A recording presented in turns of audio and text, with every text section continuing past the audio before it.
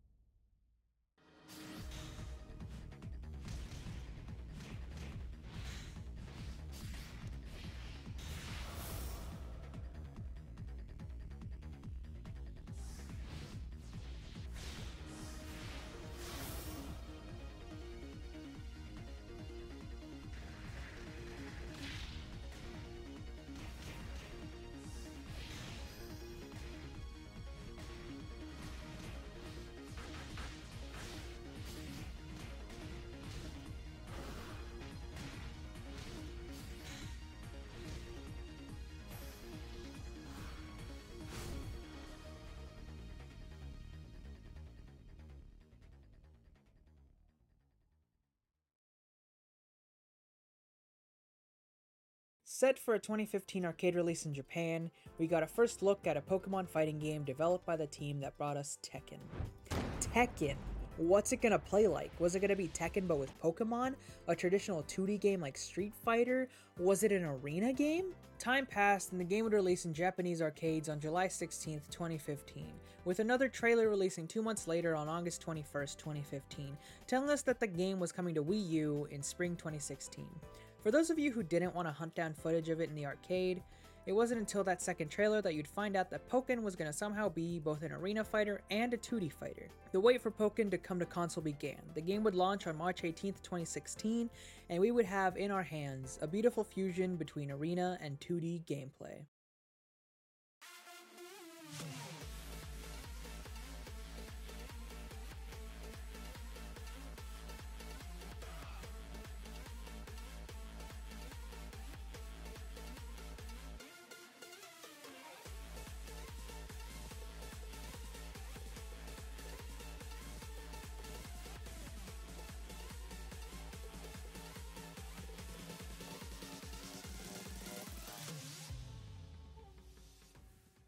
Pokken has gameplay unlike any other fighting game, while still having a certain familiarity that helped bring in newcomers and veterans alike.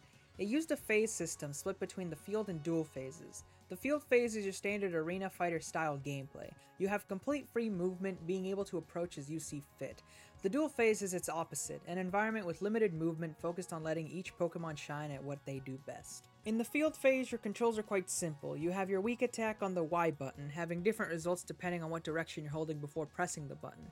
The X button was a homing attack. Pressing the button would make you do a straight beeline toward the opponent to perform an attack. You do have the option to stop your run by pressing the block button, which was located on the right bumper. On the A button you have the Pokemon move button, but I'll simply be referring to them as special moves. The B button is your jump, and on the left bumper you have your support Pokemon button, letting you call out whatever support Pokemon you had selected. Once the synergy bar, this bar next to your health, is full, you can press both bumpers to activate Burst Mode, a powered up state for most Pokemon and an install for some. By pressing the bumpers again, you unleash a burst attack, which is what the game calls its supers. In the duel phase, all controls stay the same except for your homing attack. Within this phase, it loses the homing property and becomes a direct partner to your light attack, a strong attack. Similarly to the light attack, it changes depending on what direction you're holding on your stick. These are the controls you must become familiar with when you pick up the game, but what about the phases? How exactly do they affect the way you engage with your opponent? The field phase is where you start each round, so let's go over it. The field phase is basically the neutral you play at the start of the round. This is where each character has the same goal, to cause the phase to shift in their favor. Zoners will want to shift into the duel phase with the opponent far away and easy to keep out. Rushdown characters will want to get in and shift into the duel phase while on top of the opponent, ready to force a favorable sequence. To put it simply, the field phase is where you'll want to spend the least amount of time, but even saying that, you still might spend a lot of time here, as you and your opponent will want to be on your toes, evading every attack, trying to be the one to cause a phase shift. Once you enter the duel phase, it's important that you force a situation favorable to what your character wants to do. A Chandelure player will want to have caused a phase shift from far away during the field phase, so that they can focus on keeping the opposing Pokemon out of reach.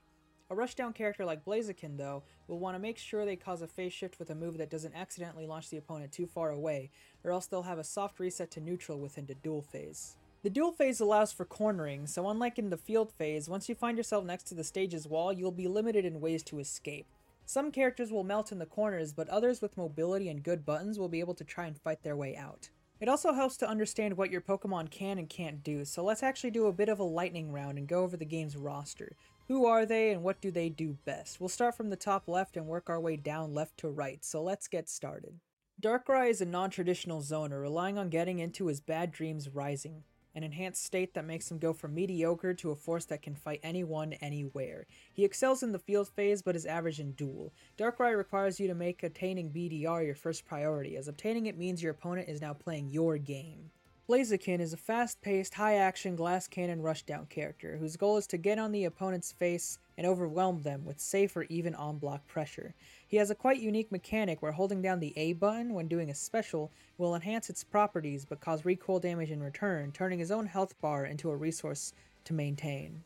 Pikachu is an all-rounder with effective rushdown and decent zoning. There isn't much to say about Pikachu, as all-rounder characters are rarely insane at anything. Pikachu does, however, have a Tekken reference in duel phase, as his forward or 6Y is a Wind God Fist. With correct timing, he can also do an electric Wind God Fist for more damage and longer combos. Lucario is also an all-rounder, more akin to the Shoto archetype, like Ryu in Street Fighter. He's great for beginners as he has his own versions of the Hadouken, Shoryuken, and Tatsumaki.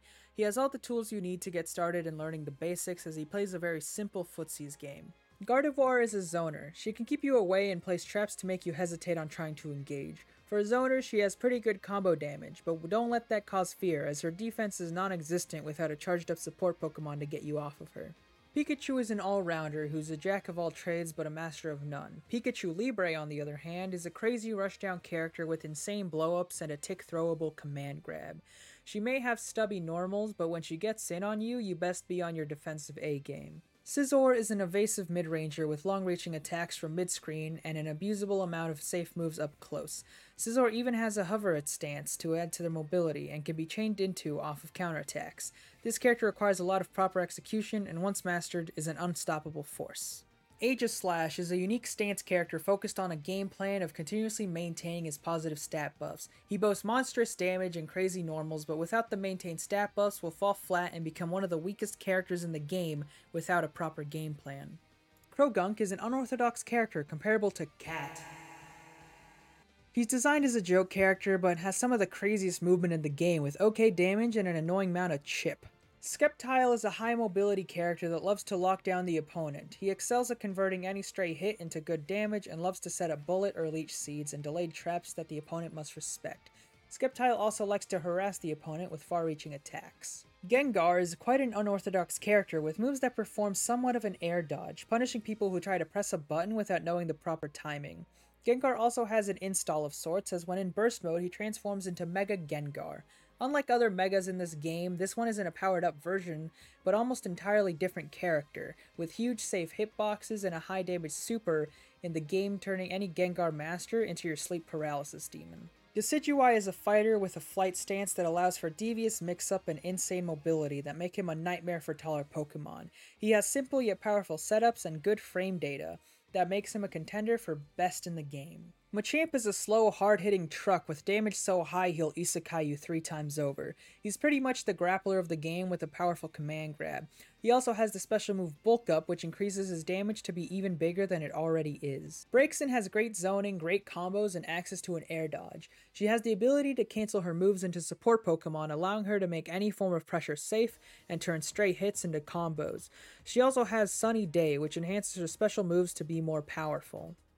Empoleon hides astonishing mobility and immense power under his chunky frame. He can control the pace of a match with a sliding stance that allows for good offense or a fast escape.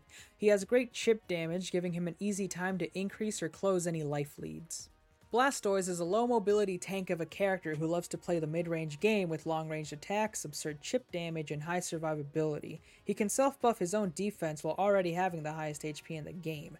Good Oki and pressure tools sadly aren't enough for his bad frame data. Mewtwo has strong defensive tools that allow him to control the pace of the match. Mewtwo is most comfortable in the mid-range, and while he doesn't need burst mode, he still has attacks that help fill the bar, as it is one of the hardest to fill up in the game due to its size. Just know that if Mewtwo manages to charge that large bar, it's time to pray once he bursts. Chandelure is an honest-to-god zoner. Her game plan is focused on keeping the opponent away at all times with attacks that go full screen, can pierce counters, debuffs, synergy-draining attacks, and a long-range command grab. She even has a frame 1 invulnerable anti-air, making her very infuriating to fight against. She does have a poor defense game, so she's quite easy to blow up. Suicune is a defensive mid-ranger with some fair presence at full screen and close range. She has several mid-range attacks that can be cancelled as feints to force your opponent to open themselves up for a punishment. Suicune basically likes to focus on controlling the space of the map. Weavile is all about speed, with a focus on being evasive and locking the opponent down with safe pressure. He likes to set up traps in the field phase to gain synergy and can also take away from the opponent's synergy gauge. Weavile will dismantle a zoner and force all to deal with having no burst mode to access. Charizard is a grappler. Unlike Machamp though, he has the ability to glide, making him surprisingly mobile for a character of this type. He has fast pokes and several links to aerial attacks. He has a high execution barrier, but is worth the trouble if you want a grappler that is more threatening due to mobility. Garchomp loves to be in the opponent's face. He uses the attack, grab, counter, triangle concept to the max, with specials that have unique properties based on which of the three options it's strongest against. Garchomp gains a lot from callouts and hard reads, being able to end a round in a single duel phase. Shadow Mewtwo is the final boss archetype of the game, with an oppressive field phase and an overall game plan that abuses the fact that he is tied for having the smallest synergy gauge in the game. He has a powerful moveset, including the move Miracle Eye, that can have different effects like reversing projectiles or summoning mirrors. It's basically a setup or trap. To balance his power, he has the lowest health in the game and certain moves that can cause recoil damage. He is the definition of a glass cannon, but even with the lowest HP, is still one of the strongest characters in the game. With the roster out of the way, we now have the second most important section of the selection screen, support Pokemon. I certainly don't want to go over all 30 of them, so I decided to consult the community Discord to find out if there's a common consensus on the top 10 supports. There is not a common consensus on the top 10, but there is a top 2, so I just used our conversation in different contexts to pick out 8 more Pokemon I can go over. Firstly though, there are 3 types of support Pokemon. Attack Pokemon. They attack, they deal damage, but some can also give buffs to you and or debuffs to the enemy on top of the damage they inflict. Enhanced Pokemon are used to give yourself useful statuses and other effects. Disrupt Pokemon are like enhanced Pokemon, but instead of helping you, they screw over the opponent, whether it be debuffs, taking up space, or interrupting combos. It's also worth noting that each support Pokemon has different charging times before they can be used. Getting back on track, here's a quick overview of 8 pretty good supports and 2 really good supports. There's no specific order here because all supports are good in certain matchups and bad in others. Anyways, Mimikyu is a disrupt Pokemon with an average charge time. They launch an attack near the opponent, causing a 20% decrease in attack power and a decrease in the stat bonuses of burst mode. Dragonite is a slow charging attack Pokemon. Over a wide area, they perform a multi-hit attack that opens up the opportunity to close in. Magneton is an attack Pokemon with an average charge time. It performs a long distance attack that hits diagonally upward. It also causes 2 random negative effects. Latios is a disrupt Pokemon with a fast charge that can only be called once per round. He surrounds the opponent with some light pillars, restricting their movement and causing a 20% decrease in defense. Umbreon is a disrupt Pokemon with a slow charge time. He launches an area attack that absorbs the opponent's synergy gauge and temporarily removes the opponent's ability to get a critical hit. Yveltal is an attack Pokemon with a slow charge. He fires a destructive beam from the skies that prevents the opponent from using their synergy gauges, as well as making it charge slower for a short time. Victini is a slow charging enhanced Pokemon. He temporarily makes all your attacks cause critical hits, as well as recovering a small amount of HP and charging a small amount of the synergy gauge. Lapras is an attack Pokemon with an average charge speed. They attack with a wide and powerful charging attack that can nullify some long-range attacks. Snivy is a fast-charging attack Pokemon. He launches a powerful anti-air attack, making him useful against people who like to jump. Magikarp is a slow-charging disrupt Pokemon that's extremely useful. He is used to interrupt an enemy's combo while also causing a 50% decrease to the opponent's movement speed and dash range.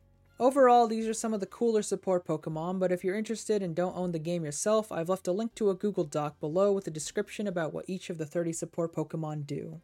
Cheer skills are the final game changers, and there's 6 choices that will affect how your game goes across the rounds you play. Standard has different effects depending if you won or lost. Winning fully charges the support Pokemon you did not choose, but upon a loss, both your support Pokemon are fully charged and your synergy gauge fills up by 30%. It's great if you play a support set where both Pokemon are great, but fall short when you only use one. The Synergy Cheer focuses on, what do you know, your synergy gauge, increasing it every round. Winning nets you a meager 10%, but losing gives you a tasty 40% fill. This cheer is best for characters that rely more on their burst mode than supports. The Pressure Cheer is a risk-reward as it only activates in a final round situation when the pressure is on. Eh? Get it? It fully charges both supports and gives you 30% synergy. This cheer is best for characters who have a strong synergy burst, especially for Pokemon with larger meters. Simple yet effective, the support cheer readies both support Pokemon after every round. It's great if you plan on using supports with a slow charge time. The special cheer is a mix of the synergy and support cheers. It gives you a massive amount of 40% synergy upon winning the round, while giving you 2 fully charged supports upon a loss. Finally, we have the RNG-based cheer, the Whimsical Cheer. It activates before the first round and every round after. I won't go every possible combination of support and synergy effects, so here's a graph made by Kromebuster. Basically, it's different chances of getting synergy, 1 or 2 supports, nothing, or everything. As for stages, to keep it simple, they are mostly varying sizes of circles with a few oval stages thrown in there. The size of the stage only barely makes a difference, but it can still be the difference between having more or less room to work with. That is Pokken in a nutshell. It's an incredible game, a game I've fallen in love with while making this video. Of course, after the intro stuff, I was mainly talking about Pokken Tournament DX, which is the Nintendo Switch re-release we got on September 22nd, 2017. Even then, Pokken was and still is a great game that you should give a try. In the description I've left some links, including info about support Pokemon, the Pokken character compendium I used as a reference, and of course a link to the Pokken community Discord. Feel free to @me in the matchmaking channel. I'm always happy to run a set or two, but just know I won't always be able to play, which is where the rest of the community comes in. As always, I'm Silver, thank you for watching, and remember to always blame the lag.